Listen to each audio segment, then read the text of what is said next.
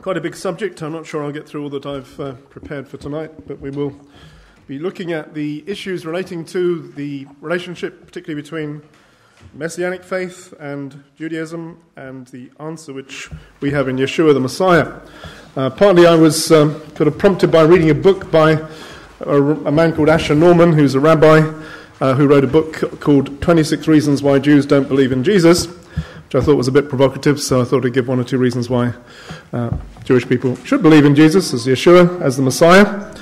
And just to give a basis, let's look at something which, in essence, we agree with on the issue of the Torah, that it is the Word of God, although there are one or two areas where there are disagreements with Orthodox Judaism, and particularly with liberal Judaism.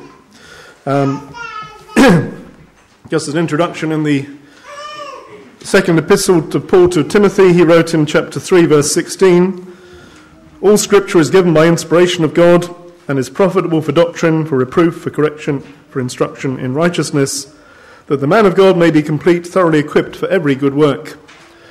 So our New Testament teaches us that all Scripture, and all Scripture, of course, means all Scripture from Genesis through to Revelation. Actually, Revelation wasn't written when Timothy wrote this, but that's also Scripture. But as far as believers in the Messiah are concerned, we should believe that the Hebrew Scriptures, the Old Testament, the Tanakh as it's called in Hebrew, is the inspired Word of God. If you turn on to 2 Peter chapter 1, which you'll find in this Bible on page 1080, 2 Peter chapter 1, verse 19, Peter said, "We have the prophetic word confirmed, which you do well to heed, as a light that dawns in a dark place, until the day dawns and the morning star rises in your hearts, knowing this first, that no prophecy of Scripture is of any private interpretation, for prophecy never came by the will of man, but holy men of God spoke as they were moved by the Holy Spirit." So the Bible tells us in the New Testament that holy men of God in the times of the Old Testament were inspired, carried along, the word actually means, by the Holy Spirit, and inspired to write the words which we have in our Bibles. If you just turn over to the next page in 2 Peter chapter 3, there's an interesting little passage which tells us that in verse 3 it says, "Knowing this, that scoffers will come in the last days, walking according to their own lusts, and saying, 'Where is the promise of his coming? For since the fathers fell asleep, all things continue as they were from the beginning of creation. For this they willfully forget that by the word of God the heavens were of old, and the earth standing out of water and in water, by which the world that then existed perished, being flooded with water. But the heavens and the earth, which are now preserved by the same word, are reserved for fire until the day of judgment and perdition of ungodly men.'" If you actually work out what that scripture is saying, it says that in the last days people are going to scoff at issues relating to God, and there are three things particularly it says there. One is the second coming of Jesus, that Jesus is coming again. The second is that God created the heavens and the earth. And the third is that there was a literal flood in which the whole earth was inundated. So those three issues are going to be under attack in the last days. And it's clear that that's not just in the world, it's also in the professing church. And even, as we shall see, in the synagogue. Now, if that's the case, then you should expect that there will be an attack on the Word of God, particularly on the passages which deal with the beginning and the end. Does that make sense? Because those are the passages which deal with it. So if there's an attack on the beginning, that would include Genesis and all the books of the Torah, the 5 books of Moses, which we have in the first 5 books of the Bible, and also the book is the end, the Revelation, and the passages in the New Testament which speak about the literal second coming of the Messiah. Okay, with that in mind, let's look at what we can learn about the Torah, the writing of the Torah. Understand, when I talk about the Torah, of course, I mean the 5 books of Moses, also known as the Pentateuch, Genesis, Exodus, Leviticus, Numbers, and Deuteronomy. As far as Judaism is concerned, this is the basis of the Jewish faith. I put some quotations here from Jewish sources, Orthodox Jewish sources. First one is from Maimonides. He says, "This is that you believe that all of this Torah that was given by Moses our teacher, peace be upon him, that is all from the mouth of God, meaning that it was received by him entirely from God." Maimonides, the Principles of Faith. So statement there that the Torah, the 5 books of Moses, were given by God to Moses, all from the mouth of God. The second phrase, which is said by Orthodox Jews as the Torah is raised to be returned to the Aron Kodesh, that's the Holy Ark, after the Torah service, is Vezot HaTorah. This is that Torah which Moses set before the people of Israel by the mouth of God through the hand of Moses. These phrases were merged from Deuteronomy 4 and Numbers chapter 9, verse 23. So this is the Torah, the one which Moses received. Obviously it's not the same parchment which he received, but it's the same message. The message has been passed down from generation to generation. And one of the remarkable things about the preservation of the Word of God is the way in which the Jewish people have looked after this Word and passed it on from one generation to another and have written it down on scrolls. The art of being a scribe to copy the Word of God, to copy the Torah, is very highly regarded in Jewish Judaism. It's one of the highest things which you can aspire to copy the Scriptures. And if you make one word different, then one word is different, then the whole Torah scroll has to be disregarded. Must be checked by numerous ways to make sure that the words are exactly copied word for word and passed on then from one generation to another. This is a comment by a rabbi, an Orthodox rabbi called Rabbi R.A. Kaplan. He says, the Torah is the foundation of Judaism. Without it, Judaism cannot exist. God revealed the Torah through Moses. It is thus written, Moses commanded us the Torah, an inheritance to the congregation of Jacob. It is the foundation of our faith that the entire Torah, both written and oral, was revealed to Moses by God. It's the foundation of our faith that every word of the Torah was dictated to Moses by God. A person who denies the divine origin of even a single word or variant spelling or reading in the Torah is considered a non-believer who has no portion in the world to come. Concerning such a person it is written, because he has despised God's word, his soul shall be utterly cut off, his sin shall remain upon him. So there's a very strong statement saying that if you disregard even one word or even one letter from the Torah, you are actually despising the word of God. I have to say there are at least 2 things I disagree with the rabbi there on. One is that the written and the oral Torah were revealed to Moses. I'll say a bit more about that next time we look at this, but according to Orthodox Judaism, when Moses received the written law, the Torah, he also received what's called the oral Torah, or the law which was passed on by word of mouth, not written down, passed on from one generation to another, and eventually written down in the books which are today the Mishnah, the Talmud, and the books which are commentaries basically on the Torah, but not the actual Word of God itself. And according to Orthodox Judaism, this is believed to be equally inspired as the Word of God. I'll say a bit more about that next time we look at it. But as believers in the Messiah, we actually don't believe that. We believe that the written Word is the Word of God, but not the oral Torah. And I'll show also another time that, in fact, the Scriptures give no evidence whatsoever that there was an oral Torah. In fact, they give evidence that there is not. But that is the belief of Orthodox Judaism. I have here put a quotation from a liberal rabbi. Now, liberal Judaism follows pretty much the same line as liberal Christianity in questioning the authority of the Word of God and the inspiration of the Word of God. And Rabbi says here, we liberal Jews accept the findings of modern research, archaeological and literary, which indicates that the Torah was not written all at one time. It was written and edited over a very long time.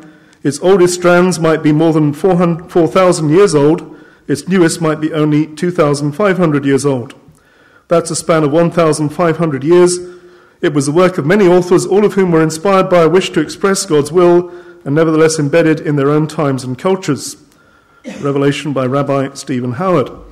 And I have to say that I don't believe, and I'll be showing you why I don't believe that in a moment. It's basically the view that Moses didn't write the Torah. It was written by editors who put it together over a period of 900 years, and it was finished around about the time of Ezra and the time when the Jewish people came back from Babylon after the time in Babylon. Okay, we'll come back to that one because it affects Christianity as well. In fact, it originated more in the Christian sphere than in the Jewish sphere. But it's affected both liberal and Christianity and Judaism.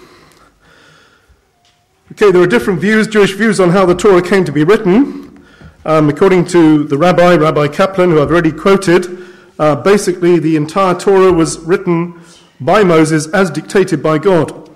So really he just was the scribe who wrote it down. God gave him the words, he wrote them down more or less by kind of automatic writing, as you could say. God revealed it to him. These include all the happenings recorded from the time of creation. Just before the revelation at Sinai, Moses wrote everything that had transpired up to that point. It's thus written, Moses wrote all of God's words. Exodus 24, verse 4. Before completing the covenant, he read this part of the Torah. It is written, Moses took the book of the covenant and read it so that the people would hear. They said, all that God has spoken we will do and we will listen. Exodus 24, verse 7. After this, God would call Moses to the tent of meeting to dictate the Torah to him. God would call Moses, and Moses would acknowledge that he was ready. God would dictate each passage of the Torah to Moses, and Moses would repeat it aloud. He would then write it down. That's from Writing the Torah again by Rabbi Kaplan. In other words, it was received by Moses in stages. First of all, the events of the book of Genesis and up to the Mount Sinai, then what happened at Mount Sinai, the Ten Commandments, and the part which Moses then reads in chapter 24 of Exodus, and then the later parts at a later date, as Moses was going through the wilderness and when he went into the tabernacle, as it says here. You have different views, and I'm looking through different rabbis, what they've said about this. You'll find that's not the view held by all rabbis. In fact, the Zohar, which is a book of Jewish mysticism, states that the Torah was created prior to the creation of the world. It was used as the blueprint for creation. I went to a lecture at the Jewish Learning Exchange, which is in Golders Green Road, and the Rabbi Tantz, was giving a lecture on this, and he said that the Torah was actually written 2,000 years before the creation of the world, and it was the blueprint which was used by God to create the heavens and the earth. He did then raise a logical question, which he didn't answer, which was, if it was created 2,000 years before the creation of the world, years are measured by the earth going around the sun, so how did he measure years before anything was created?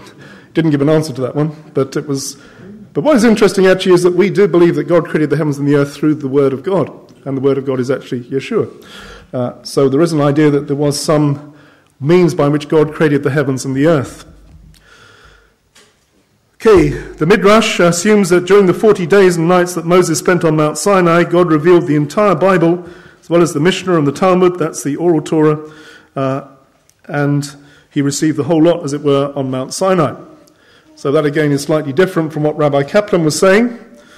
Another rabbi, Ramban, it says that when Moses came down from the mountain, he wrote from the beginning of the Torah till the end of the story of the tabernacle.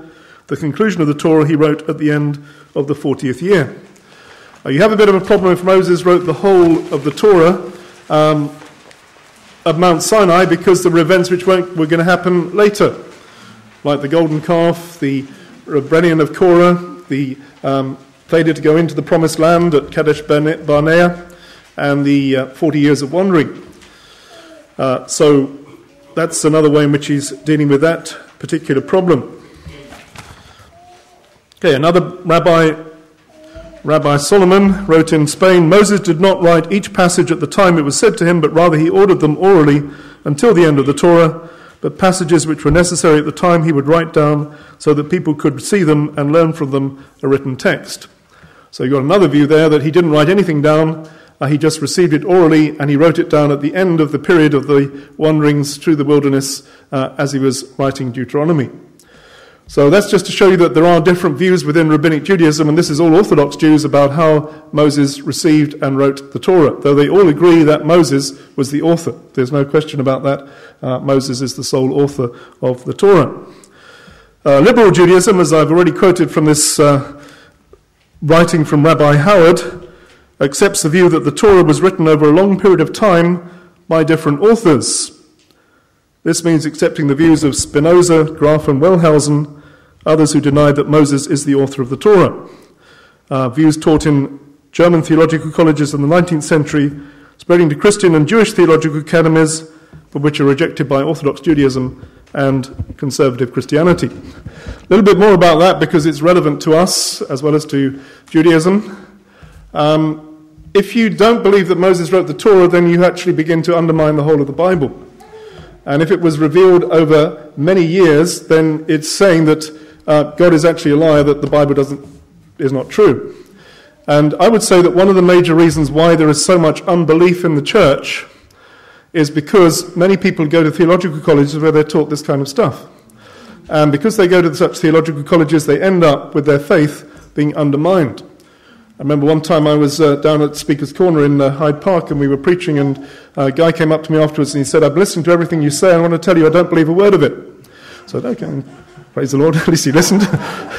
But then he said why he didn't believe. He said, "I used to believe it, then I went to theological college, and by the time I'd finished 3 years at theological college, I ended up disbelieving the Word of God," which is tragic, isn't it?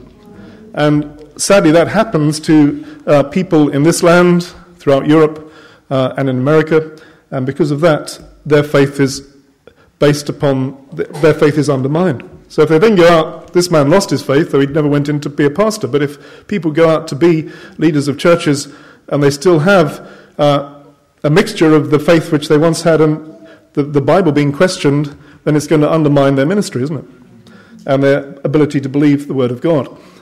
So this view, which I'm just going to explain to you now, which is very widely taught in theological colleges, one has to say, is a major stumbling block, and I would say a cause of unbelief in the church. If you think also that it originated mainly in Germany in the 19th century and permeated through the German churches in the 19th century, what happened to Germany in the 20th century?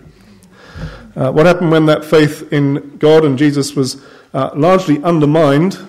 You then have a vacuum, and another spirit has to come in. And the demonic spirit of Nazism actually came in to a country which had its Christian faith. Maybe there was not all born-again Christians, but the basis of faith in the Bible had been undermined in the churches as well as in the land. Okay, so what is this is what's called the documentary hypothesis, the critical view of the Torah. I hope you can follow me because I'll try and make it simple. Please note, this is not what I believe, but this is what is taught, and I'll show you why it can't be true. Jewish philosopher called Spinoza, in the 17th century, he wrote, "It's clearer than the sun at noonday that Moses did not author the Pentateuch." He was a rationalist. He was actually not accepted by the synagogue, and because of that he became a very well-known philosopher, but he was in some ways the father of the critical movement towards the Bible. And as I put here, all liberal Bible colleges and seminaries, sadly some which profess conservative evangelical doctrine, today teach the documentary hypothesis known as the JEDP hypothesis. Okay, that includes some colleges which people go to. Even London Bible Colleges teaches something along these lines. So you can find that there are Bible colleges which teach things which are actually undermining the faith in the revealed Word of God. The critical view denies that Moses wrote Genesis to Deuteronomy, teaches that various anonymous authors compiled these 5 books, plus other portions of the Old Testament from centuries of oral tradition up to 900 years after Moses lived, if he even existed, some would say. The narrators are designated as follows. The first one is J. J stands for Yahweh or Jehovah, and according to this idea, the writers of the J strand of Genesis lived about 900 to 850 BC. They gathered the myths and legends of Babylon and other nations and added to them the stories of the Hebrews, producing those Bible passages where the Hebrew letters Yod-He, Vav-He, Jehovah, are used as the name of God. If you look in the Old Testament, you'll find that where our Bible translates God as Lord with a capital letter L-O-R-D, that's where in Hebrew it says Yod-He, Vav-He, which is the name Yahweh or Jehovah. There's actually only one point I would ever agree with Jehovah's Witnesses, which is they say that it's wrong to translate the word Yahweh as Lord in the Old Testament. They actually do have a point, because Yod-He, Vav-He is a name, it's not a title Lord. And it's not Jehovah because it's highly unlikely that the name will be pronounced that way in Hebrew, but it could be Yahweh. We don't actually know how it's pronounced because Orthodox Jewish people won't pronounce that name because it's too holy. So when they find the name Yahweh or Jehovah in the text, they say Adonai, meaning the Lord. But in the actual word, it doesn't mean Lord, it's a name. Yahweh or Jehovah, which means I am who I am, the eternal self-existent one. Okay, then you have E, which is Elohist or Elohim, the other word used for God, particularly in the first chapter of the Genesis, where it says, in the beginning, Elohim, God created the heavens and the earth. This is supposedly coming from the northern kingdom of Israel from 750 to 700 BC. And they wrote these passages where Elohim is used for the name of God. And according to the idea I'm giving you, the Bible was sort of cobbled together by different verses, and in some cases not just different chapters, but even different verses which come from the two sources. So you have the two sources being put together as one text, which has never happened to any other book in history and didn't happen to the Bible either. Just to give you some indication, the word for, in the first chapter of Genesis, it uses the word Elohim for God. In the second chapter, it does bring in the word Yahweh or Jehovah.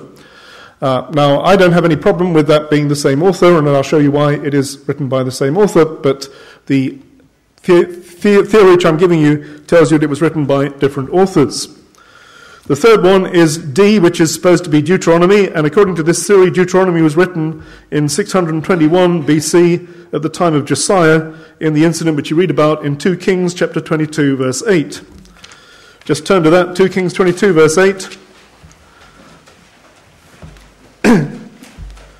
This is on page 353 if you have this Bible.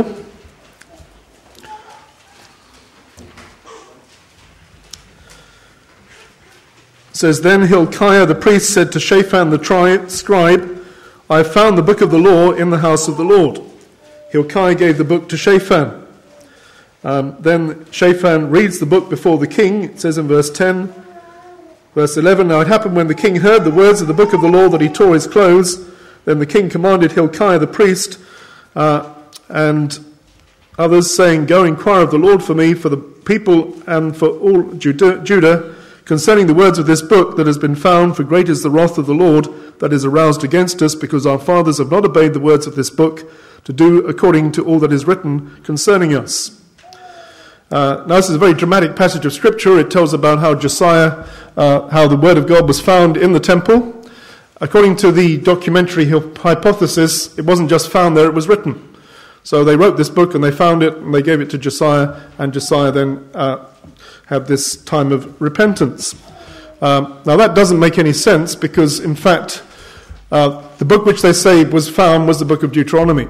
Now it's quite possible actually that the book which was read to Josiah was Deuteronomy, because if he read Deuteronomy, that would have been the effect which it would have upon him. Especially when Deuteronomy at the end of it has in chapter 28 the blessings and the curses which are going to come upon Israel if they're obedient or disobedient. And reading Deuteronomy and coming to the end of Deuteronomy, he could see, well, Israel's been disobedient to the Lord, therefore judgment will come upon us, which was actually the case, because not long after Josiah, the Babylonians were going to come and to take Judah into captivity. But that doesn't mean that the book was written then. That's making a leap of faith or understanding which is not there in the Scriptures. The evidence is that it was written long before. The reason why it wasn't read was because they'd just been through a time of tremendous apostasy and falling away from the Lord, which you read about in the days of King Manasseh.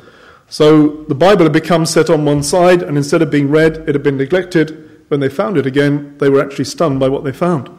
And you could say that in many parts of the world today, the Bible is very little known. And when people read it, they may be actually amazed to find what it says. And if you're living in our time, you might be amazed to find out that we're living in the last days and that Jesus is coming back again, you need to repent. Which was actually the message which Josiah got from this, that we're living in days when judgment's about to fall, and therefore we need to repent and put things right and put away that judgment.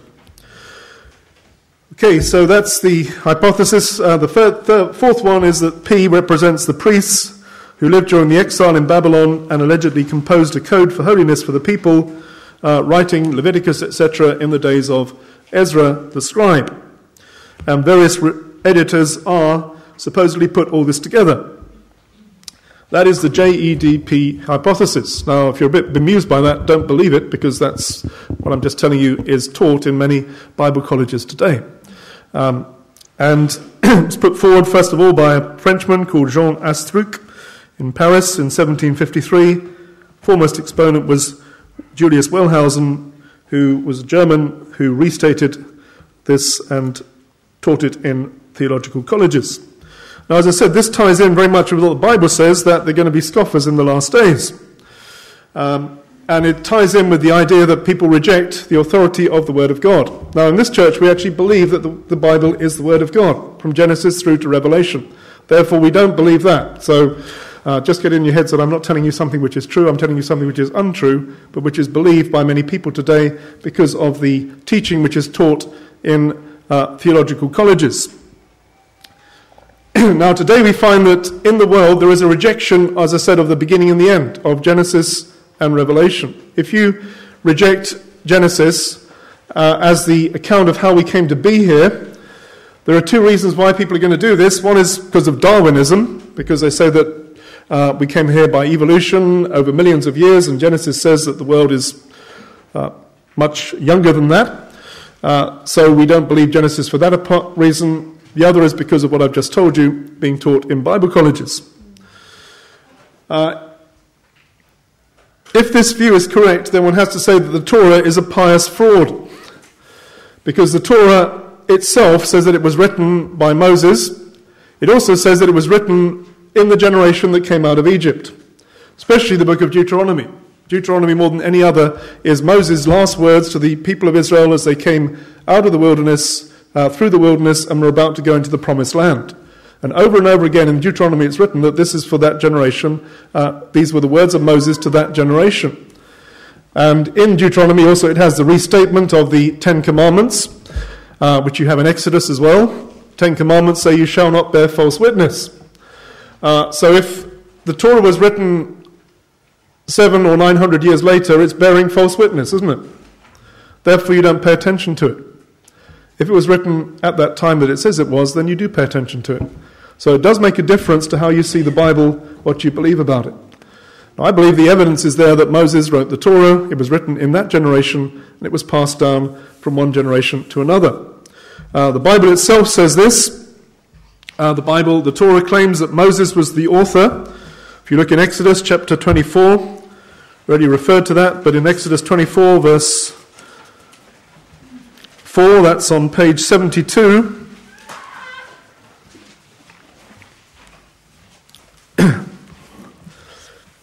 Exodus 24, verse 4, page 72. Moses wrote all the words of the Lord. He rose early in the morning and built an altar at the foot of the mountain and 12 pillars according to the 12 tribes of Israel. Then he sent young men of the children of Israel who offered burnt offerings and sacrificed peace offerings and oxen to the Lord. Moses took half the blood and put it in basins, and half the blood he sprinkled on the altar. Then he took the book of the covenant and read it in the hearing of the people. And they said, all that the Lord has said we will do and be obedient. Moses took the blood, sprinkled it on the people, and said, this is the blood of the covenant which the Lord has made with you according to all these words. So it's clear that Moses wrote something. It was a book there which he read from, and it was the words which God had given to him on Mount Sinai, the 10 Commandments, and also, most likely, the chapters which follow the 10 Commandments in the book of Exodus. Turn on to chapter 34 of Exodus, verse 27.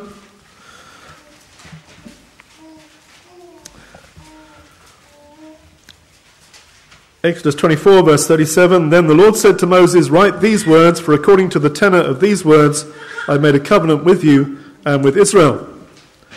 So that's the second time that Moses is up on the mountain and God tells him to write down the words. If you turn to chapter 33 of Numbers, that's 2 books further on, page 154 in this Bible.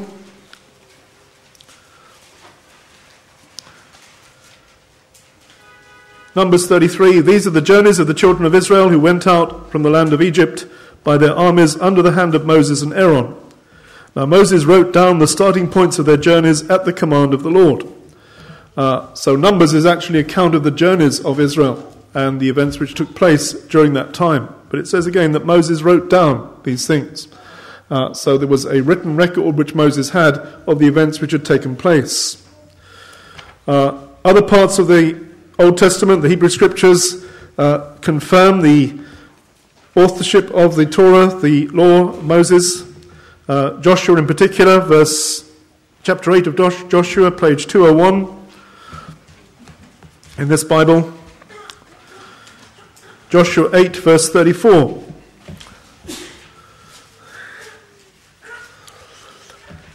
Afterward, Joshua read all the words of the law, the blessings and the cursings, according to all that is written in the book of the law. There was not a word of all that Moses had commanded which Joshua did not read before all the assembly of Israel, with the women, the little ones, and the strangers who were living among them. So here it says that Joshua read something which was written. Moses had written it. It was transferred to Joshua, the one who followed after Moses, and Joshua read the words of Moses. In fact, he read all the words of Moses. That's an interesting scripture because it doesn't say anything about any oral traditions. It just says he read the words which are written down. And he read all the words which Moses had given him. Let's turn on to 2 Kings chapter 14. That's on page 343. 2 Kings 14, verse 6.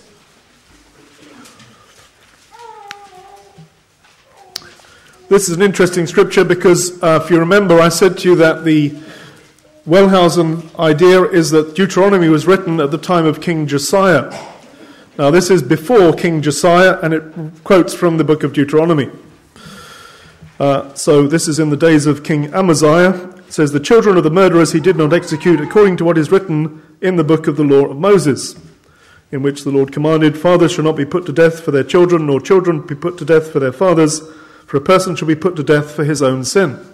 That's a quote from Deuteronomy. It's written long before Josiah. Okay? And we'll read just one more from this list. You can look up the others if you want to. Take your sheets home with you. Nehemiah chapter 8, page 435.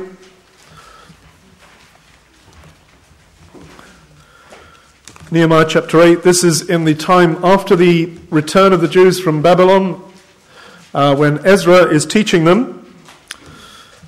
Now, according to the Wellhausen hypothesis, Ezra was one of the authors of the last part of the Torah.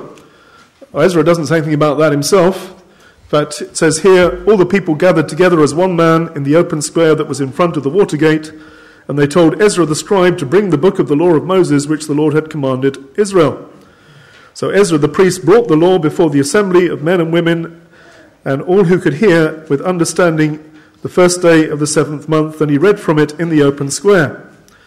And it goes on to say how he read to them from the book of the law. So Ezra read the book of the law given by Moses, not the books which he'd written up himself. Notice that. Turn to the New Testament, and Jesus affirms continually the authorship of the Torah by Moses. End of Luke chapter 24, verse 44. Page 937 if you have this Bible. Luke 24, verse 44, "Then Jesus said to them, These are the words which I spoke to you while I was still with you, that all things which must be fulfilled which were written in the law of Moses and the prophets and the Psalms concerning me." So Jesus affirms the law as being written by Moses.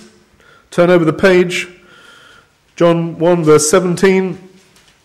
"The law was given through Moses, but grace and truth came through Yeshua HaMashiach, Jesus Christ." Turn to chapter 5 of John, verse 46, page 943. "If you believe Moses, you will believe me, for he wrote about me. If you do not believe his writings, how will you believe my words?" So Jesus and the writers of the Old Testament all affirm that the words of the Torah are Moses' words. So if you deny that Moses is the author of the Torah, you actually undermine the Bible. So how can we believe that Moses wrote the Torah? Obviously there is a bit of an issue. The issue is that Genesis to Deuteronomy deals with a very long period of time. If you believe the dates of the Bible, we can't be sure about the date of creation. Archbishop Usher put it as 4004 BC. The Jewish date is around 3761 BC. The flood, around 2304 BC, the Exodus, 1491 BC, and the death of Moses, 1451 BC. So all those dates are approximate, but as you can see, there's a long period of time separating the beginning from the end of the writings of the Torah. So how could Moses have written about all those long period of time? How could he have known the information? How could he be the author of a book chronicling events over such a long period of time? Some people would say that the pre-flood events are mythological, and even the supernatural events of Exodus are mythological. Again, I don't believe that, because I believe that God is who he says he is. He says in the beginning, God created the heavens and the earth. So if God created the heavens and the earth, he can then intervene in the events of the heavens and the earth as well. In other words, he can do miracles, he can do supernatural things. So if you believe that God is who he says he is, you shouldn't have a problem with interventions of God taking place on the earth. In other words, miracles. If you don't believe that God is who he says he is, then you may have a problem with that. But it really comes down to believing that God is who he says he is. He's the creator, therefore he can intervene with what happens on the earth. So he can intervene by sending Jesus to the world, and Jesus dying on the cross and rising from the dead. He can also intervene, as he's going to do in the not too distant future, with the events of the second coming. The rapture of the church, the time of the tribulation, and the second coming of Christ to the earth are all going to be amazing supernatural events, which will be interventions of God in the affairs of this planet. So it does come down to our belief in whether God is able to do that. Now, I believe he is, so I don't have a problem with the supernatural events of the Bible. If you take the view which is that there really was a Genesis flood, a worldwide flood, which affected the earth, affected even the climate of the earth and the creatures of the earth, then you can harmonize the world which we now have with Genesis. If you take the evolutionary view, then you have a problem. But if you believe that the Bible is true, that Genesis describes what happened, then what happened was that there was a world which existed before the flood, which was destroyed by the flood. During that time, all of the fossils were deposited, and the climate actually changed, so you had changing conditions on the earth, which caused life to be shortened. Explains a whole lot of things which are different about the pre-flood world to the world we have today. The issue is, though, how did we get information about the pre-flood world, which is, again, relevant to how was the Torah written. So let's look at the views about how Moses wrote the Torah. Hope you followed me so far.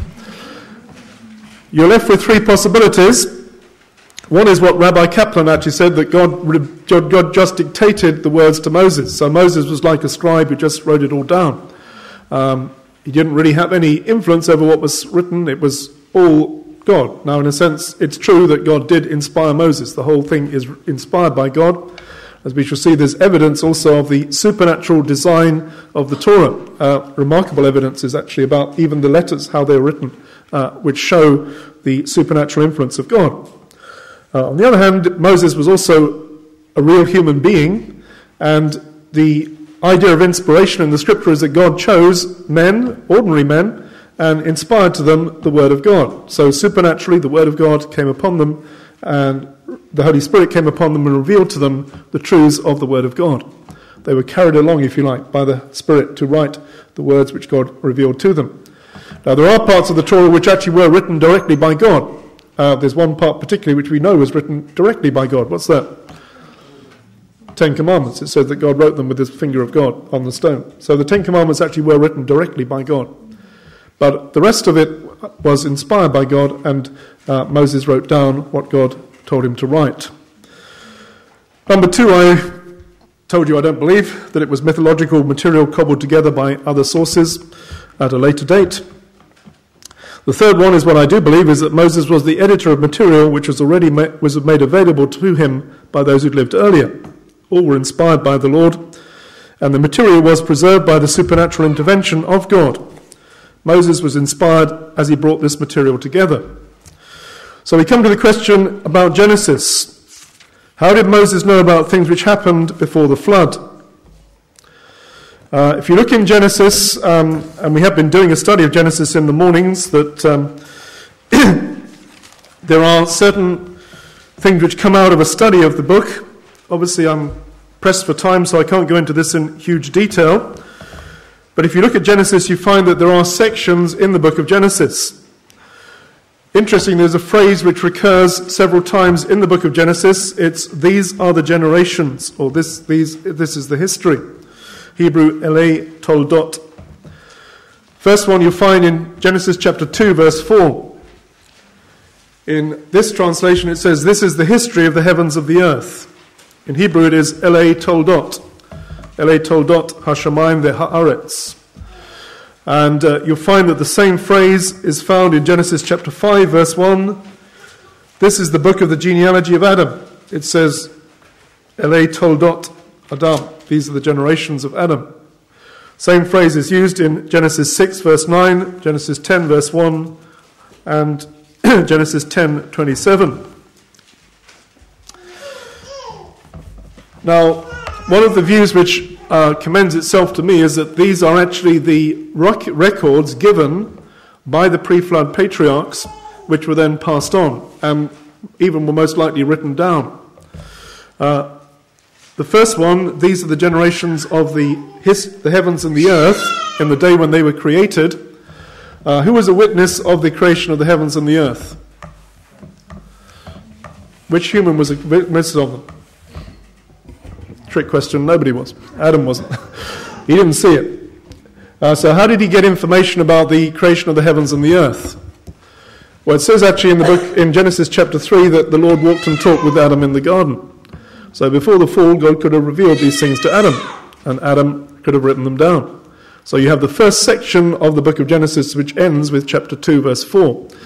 And according to the teaching which I've been looking at on this subject, the phrase, these are the generations, is not the beginning, it's the end of the section. So it ends the section, it completes it, so what it speaks about is what's come before it. So the first section of the Bible actually ends with Genesis 2, verse 4, which is what God actually revealed to Adam. Genesis 5, verse 1 is what Adam himself wrote, because it does go up to the time of Adam.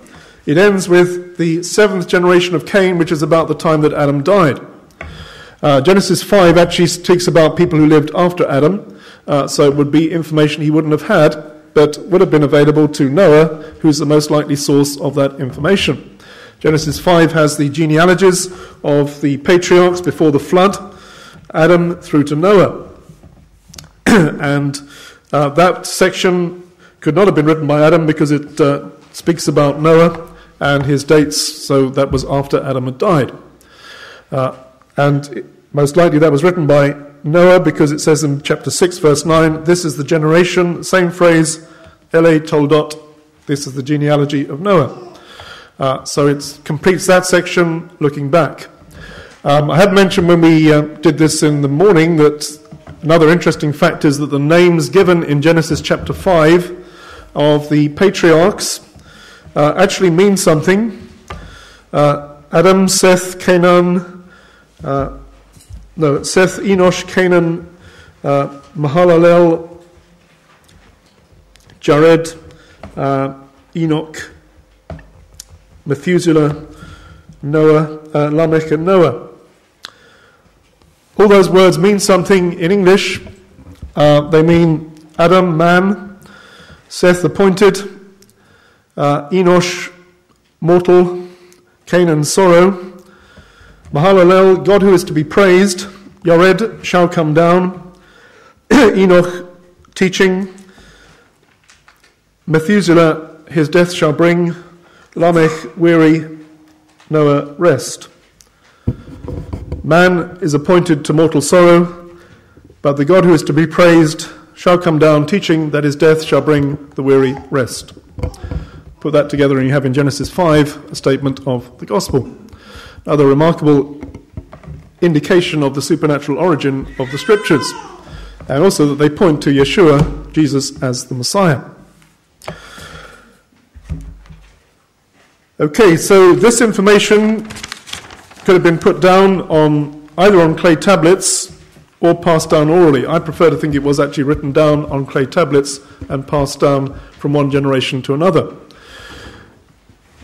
Obviously, this information would be of great value, so those who went into the ark would have preserved it, and they would have been believers, Noah and his sons, and when they came out of the ark, they'd have taken it out of the ark. One of the interesting things you find is that one of Noah's sons, Shem, lived a long time after the flood. In fact, if you look on our little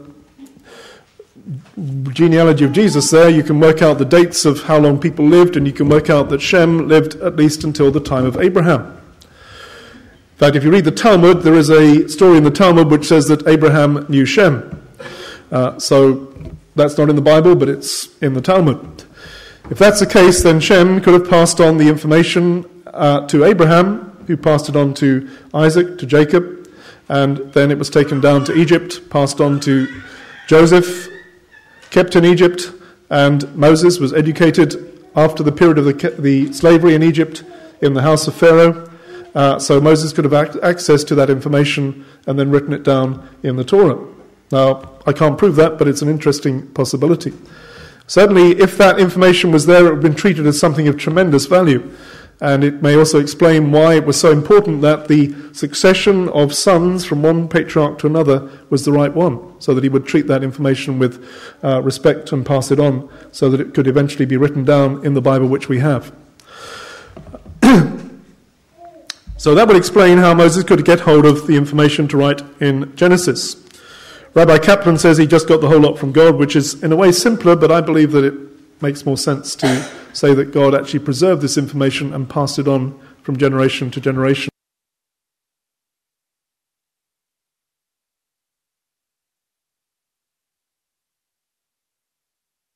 I've given you here the Hebrew names for these books, by the way: Exodus, Shemot, Leviticus, Vayikra.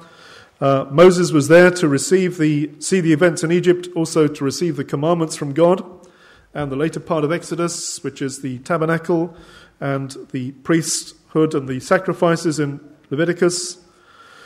Numbers is the account of the journey through the wilderness, and we're told in Numbers 33 that God did tell Moses to write down the events and the journeyings of Israel. And Deuteronomy itself tells us that it sums up the words of Moses following the time in the wilderness, the 40 years of wandering. It is the second statement of the law. That's what it means, Deuteronomos. In Greek, it's the second law. Hebrew name is Devarim, words that means. And it was given by Moses to the Israelites and passed on to Joshua. There is a question in Judaism about who wrote the last chapter of Deuteronomy, because it says that that's about the death of Moses. Did Moses write about his own death? One rabbi actually says he did write about it. He wrote about it with tears. Others say that it was written by Joshua to complete the book of Deuteronomy, which probably makes more sense, actually, that Joshua could have written the last part of Deuteronomy as he wrote the book of Joshua himself. But with all this, I believe that Moses was the author of the Torah, that he was a master craftsman who weaved the whole book together in the remarkable book which we have today, which is itself a supernatural book inspired by God. There are some interesting evidences about the supernatural origin of the Torah. For one thing, the Israelis actually put the words of the Torah through a computer, and in the Haifa University at Technion, and they came up with the 80% probability that it was written by one author. Another more interesting one is, I have one copy of it here, it's the miracle of septenary design in the Hebrew Scriptures. This was discovered by a Russian mathematician called Dr. Ivan Panin, who was an agnostic but a Hebrew expert, and he decided to do some checks on the Torah, the words of the Torah, and he discovered right the way through the Torah, especially in the early chapters of Genesis, especially in the first chapter of Genesis, an amazing pattern of sevens, patterns of sevens which were repeated right the way through. It's a little bit complicated to explain, and as my time's going on, I won't try to do that. But if you want to look this up, if you type in septenary design on the Google, you get this pamphlet, or you can have a look at it here. But it's amazing just how these patterns of seven were found in the Scriptures. He then tried to replicate it himself and found it was totally impossible. He couldn't do it. He tried to find if there are any other books which had this same design. None, except the New Testament in Greek. So I worked that one out. Another evidence for the supernatural origin is the types of the Messiah and the salvation and the sacrifice of Messiah which we have in the text itself. Again, I haven't time to go into all of these, but if you want to just look into them, these are just the major types of Messiah you'll find in the Torah, in the 5 books of Moses. First of all, that promises that there will be the seed of the woman who will crush the head of the serpent, fulfilled in Yeshua, the Messiah, who was born of a woman, born of a virgin, and who by his death crushed the head of the serpent, delivered us from the power of Satan, from the power of evil, and gave eternal life to all those who believe in his name.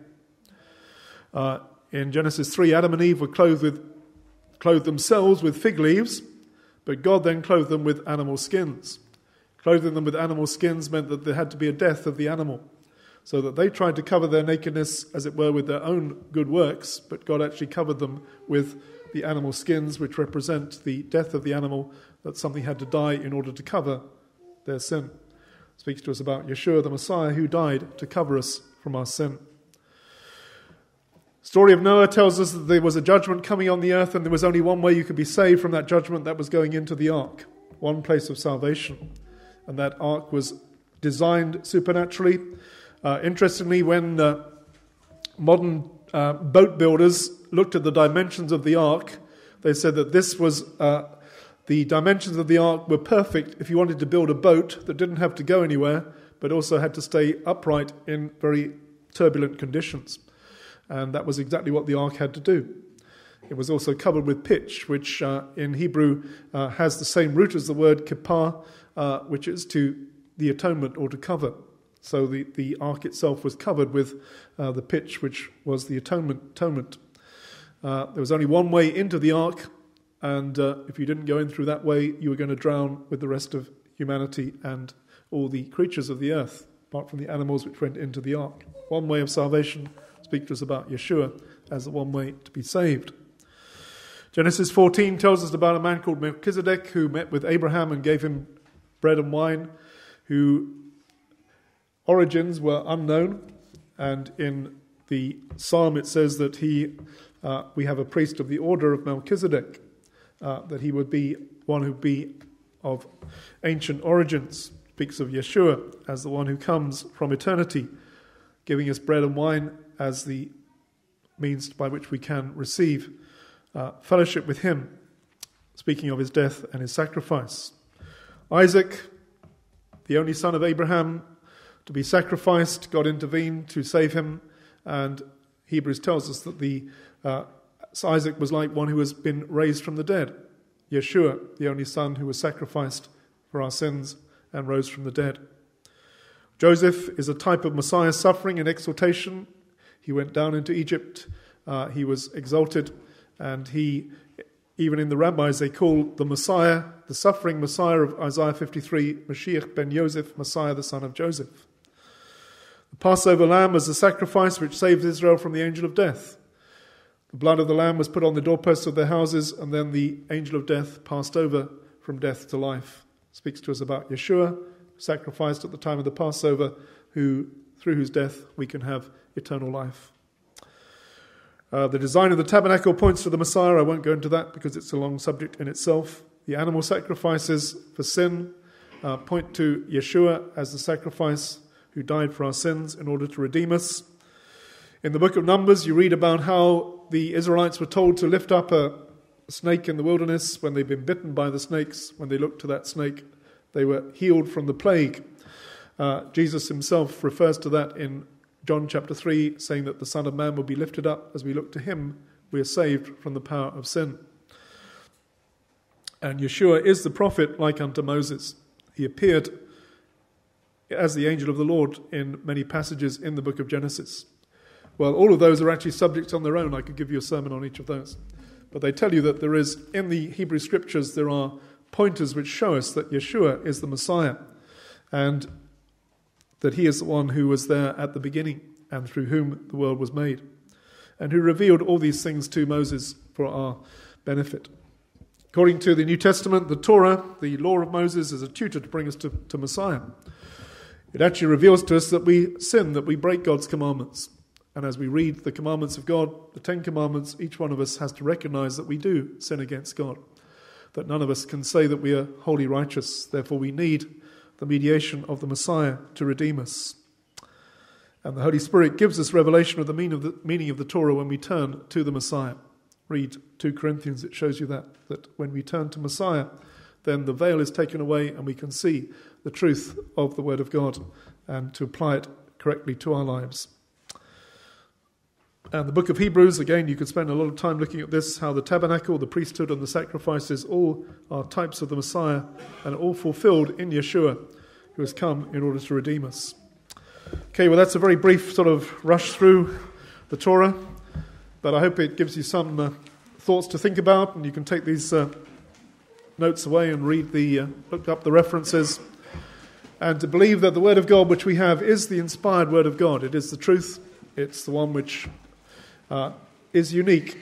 There's no other book like this book, inspired by God, and there are so many evidences within it which point to the fact that it is the truth.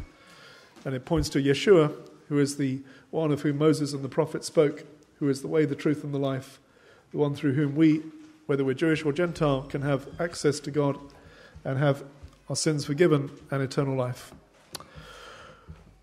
Amen. Okay, I'll close there. If anyone does want to ask any questions, perhaps anyone got any questions briefly?